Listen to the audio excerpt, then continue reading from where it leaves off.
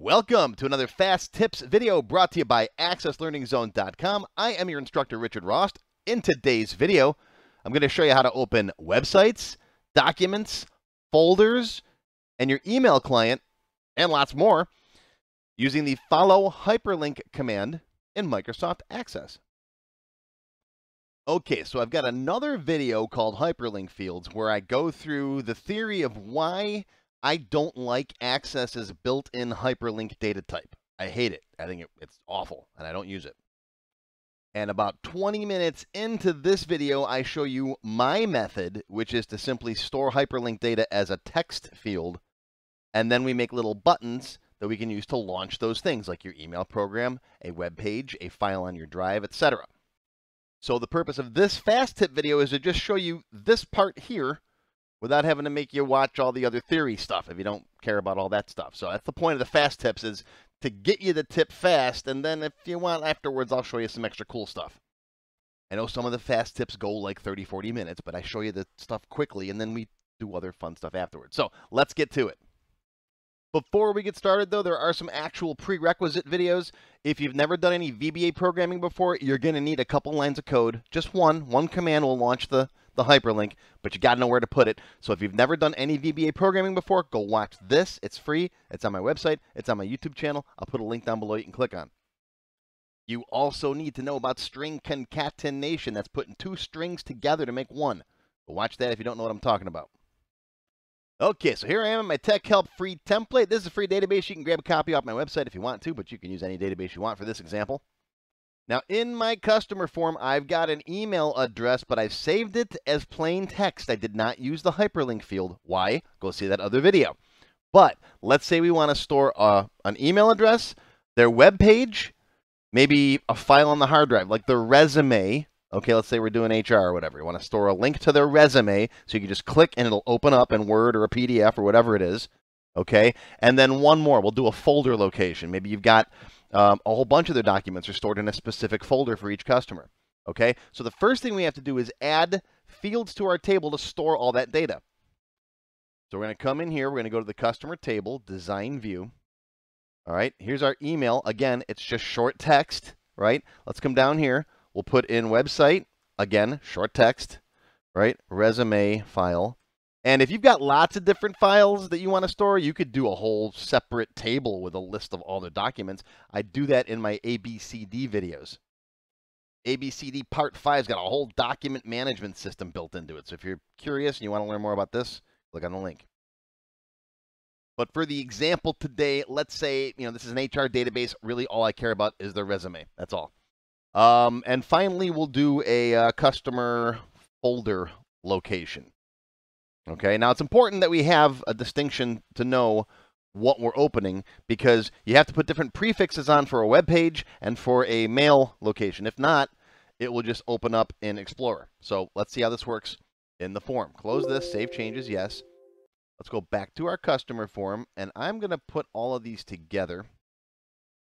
Let's take email and slide it down here. We'll put all the links together just for the class. All right, make it look pretty. Okay, here's their email. And I'm going to slide this in like that because we're going to put a little button here. Okay, I'm just going to copy one of these other buttons. Copy, paste, Control-C, Control-V. I'm going to slide that over here. And I'm going to make this say open. All right, we'll put a little image in it in a minute. All right, open. Now, we're going to open up the properties. We're going to go to the All tab, change this to my Open Email button.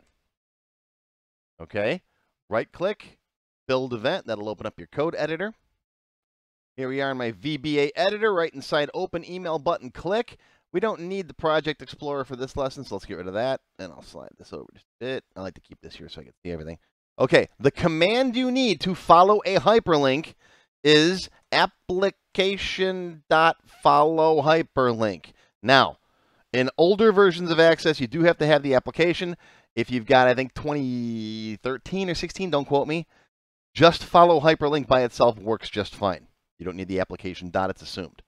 Okay, when you press space, you get a whole bunch of parameters. Really, the only one I ever use is the first one. All the rest of them are optional. I will be covering all of the rest of these parameters in a future video for my members in an extended cut. But for today, we're just going to worry about address. So what's this address thing? Well, normally I just want to follow what the field is. So normally I would just put email here. But there are two things you have to remember. If you are following an email address, you have to start it off with mail to colon. So since this is an email field, we have to put in here mail to colon, and then a little string concatenation, and then the email address. That will tell Windows, right, when the follow hyperlink is activated, that tells Windows, use whatever your mail to client is, and open up this to send email. That could be your web browser. Like me, I use Gmail. So for me, it's going to open up my web browser. And I got a whole separate video on how to make Gmail your default web browser, if that's what you want to do. If you're using Outlook, it'll open Outlook. It'll open whatever your email client is. Okay? So, save that. All right, come back over from here. We're going to close this and reopen it. Always close and reopen your stuff, people. Always. Ready? Hit open. Click, and it opened up on a different screen. Let me move it. And there it is. My web browser opened up. It started Gmail with a send, right? And now I can put in the subject. Well, I'll show you how to automate that subject in just a minute, too. And there you go. And then you can just type in your stuff and hit send, and then you're done. All right, I can close that. So that's email. More with email in just a few minutes. Like I said, the fast tips, I get to it as fast as I can, but that doesn't mean we can't have some fun at the end of class. Let me resize this just a bit. We're going to replace that with a picture, but for now, just make it smaller. Okay, let's do the next one, the web page. So, copy, paste. And we're going to change this guy. We're going to have website here. Open you up. And we're going to go to the Alt tab. The control source is now website. And of course, if you change a control source, always change the name as well. Okay, this guy, what do we call this one? Open email button. We'll call this one open web button. Open web button. Okay. All right, same thing. Right click, build event. Now, for this one, we're going to say follow hyperlink website. Okay, a couple things we'll talk about in a second, though. Hold on. So save that, come back out here, close it, open it up. Now I'm going to type in here http://599cd.com. That's my website. Why it's 599cd, a whole long story. I got a whole web page on it on my site. Ready? Hit open, and boom, there you go. It opens up in your browser. Now, that HTTP or HTTPS stuff in the beginning is important. Okay? Let me close this. Now, 9 times out of 10, if you're copying and pasting that from your browser, it'll bring that along with it. So I like to leave that there. If the user doesn't put that in there, you've got a couple options. You can either change it here. So if they just type in 599cd.com, then you can add that. But if you got a whole bunch of web page addresses in there already, you might not want to mess with it. You might want to just check for it when you click the open button. So let's say, for example, I got a bunch of web page addresses without that prefix on it. Okay, this is some bonus material, folks. This is a little bit bonus stuff here. All right, a little bonus action. Okay, what we're going to do is we're going to say right here. Now you can change that website if you want to, or you can just add it to a variable and then send that. It's totally up to you. I'm going to add it to a temporary variable. I don't want to actually change what's in the table. So we're going to say dim w as a string for the website, right? W. Now we're going to say if left of website, comma, how many characters? What do we got here? We got http:// That's 7, right? If it equals http:// or left of website, comma, 8 equals https:// could be either one of those, regular or secure, right? Then, if those conditions are true, then we're going to say w equals website, just by itself. Otherwise, we got to add the prefix onto it. Now, we'll just assume the regular prefix, right? W equals http:// and website. Okay, so we're just going to add regular HTTP on the beginning of it. Are there other prefixes? Yeah, there's a bunch of them. There's FTP and lots of Skype. There's lots of other stuff, but we're just covering the basics today. Could you just check the left 4 characters for HTTP? Yeah, you could. But then you run into what if their website is actually http.com or httptraining.com or something. So you want to check for this whole thing. Okay? All right, so now you ready? Here we go. Run it. And, oh, can't open the specified file. Hold on. Debug. What do we got? Website is what? Just599cd.com. Hold on a second. There's a goof there. Anybody see it? Anybody see what the goof is? And again, I like to leave my mistakes in the video because if I make this mistake, chances are you're going to make this mistake. Okay? So, stop the code. What did I do? Well, I sent website instead of W, the variable I just declared. I do that a lot. I do it all the time, so be aware of that. And then I sit here for an hour scratching my head like, why isn't it working? Okay, make sure you get the right variable that you're sending there. Ready? Open. And again, it opens up on a different browser. There it is right there. Okay. Okay. Now, file locations. These are easy. You can do files or folder locations. All right, so I'm going to copy this stuff again. Copy, paste. All right, and let's say this is going to be their resume.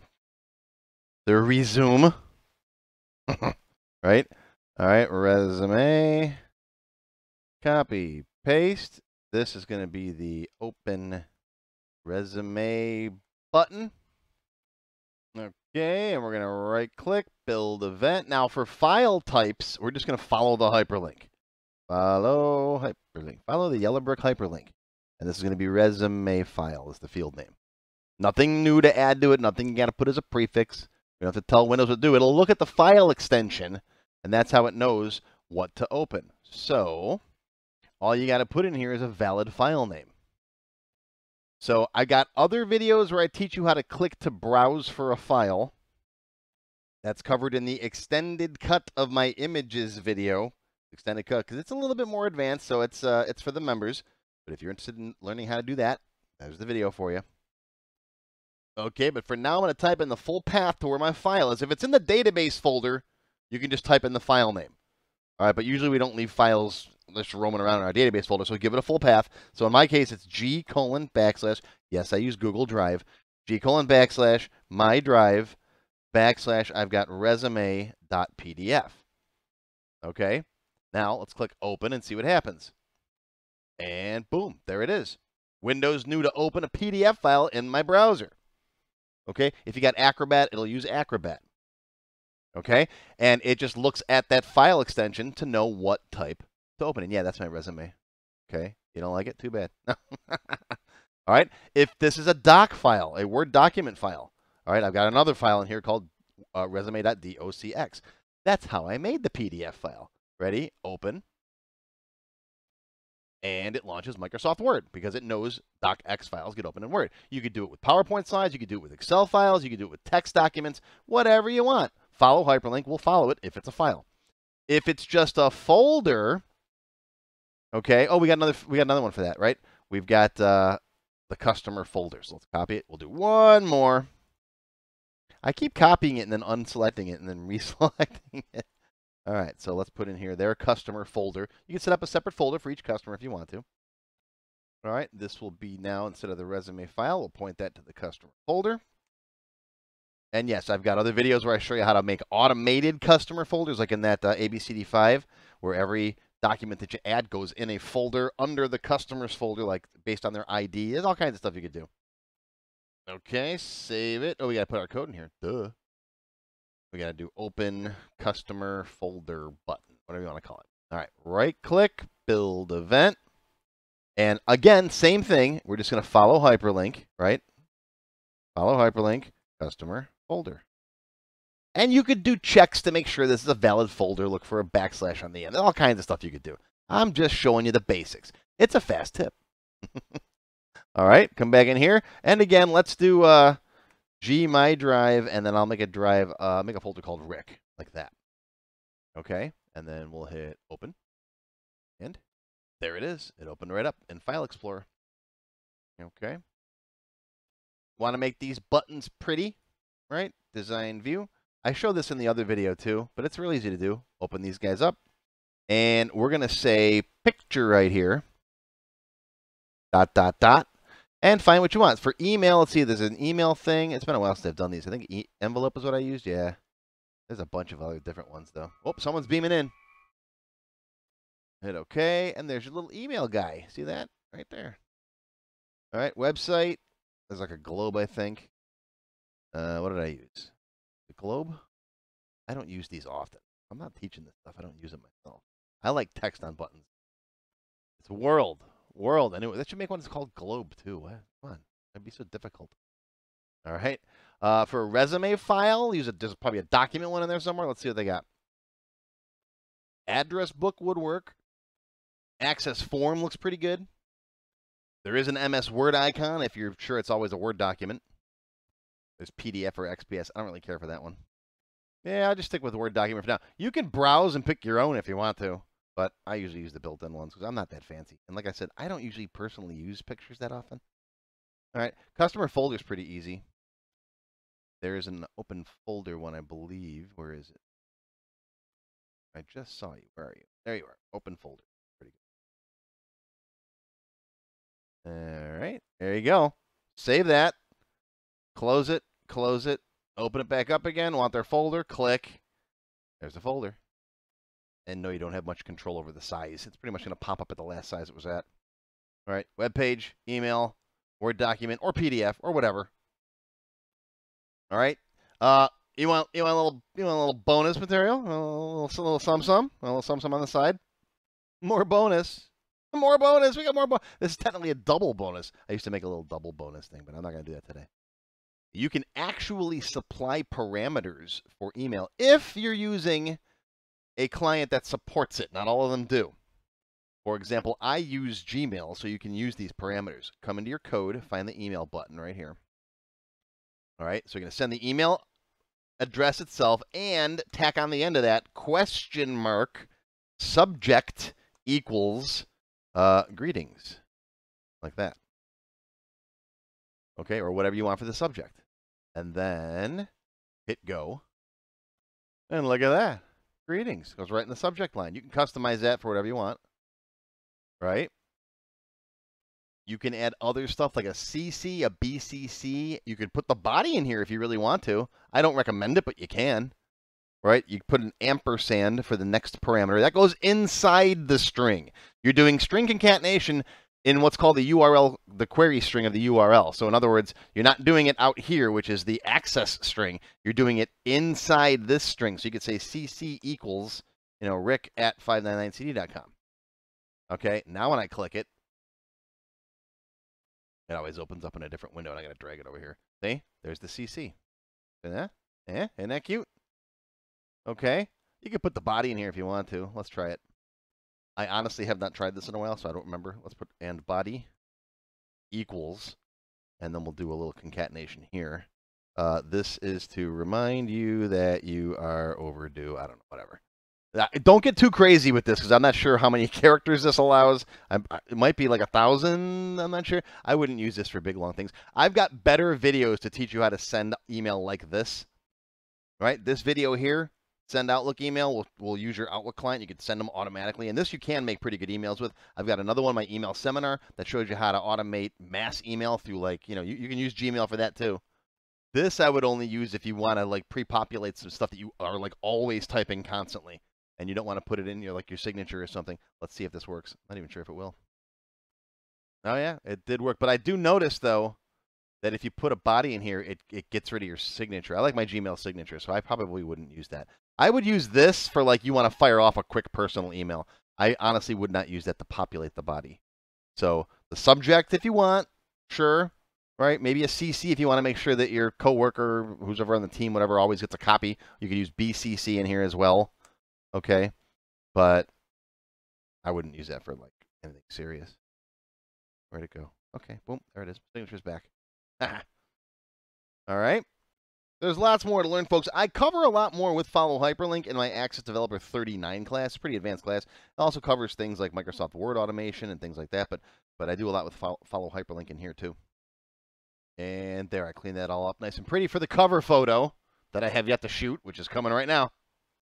And there it is. See, sometimes I make the title slide after the video. Unless I run through it ahead of time. Sometimes I do that, and then I take that one. But it depends. Depends on how I'm feeling that day.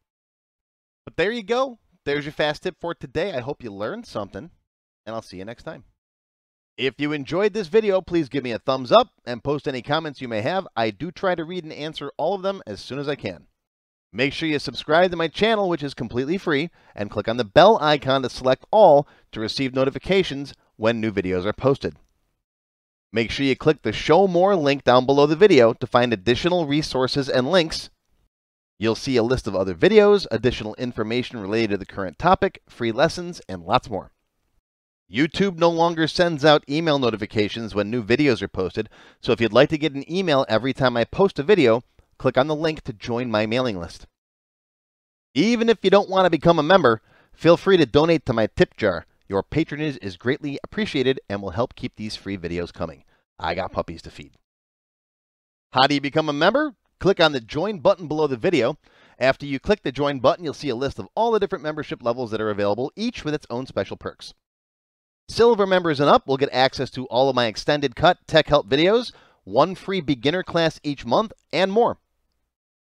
Gold members get access to download all of the sample databases that I build in my tech help videos, plus my code vault, where I keep tons of different functions that I use. You'll also get a higher priority if you decide to submit any tech help questions to me, and you'll get one free expert class each month after you've finished the beginner series. Platinum members get all the previous perks, plus even higher priority for tech help questions, access to all of my full beginner courses for every subject, and one free developer class each month after you finish the expert classes. These are the full-length courses found on my website, not just for Access too. I also teach Word, Excel, Visual Basic, and lots more. You can now become a Diamond sponsor and have your name or company name listed on a sponsors page that will be shown in each video as long as you're a sponsor. You'll get a shout out in the video and a link to your website or product in the text below the video and on my website. But don't worry, these free tech help videos are going to keep coming. As long as you keep watching them, I'll keep making more, and they'll always be free.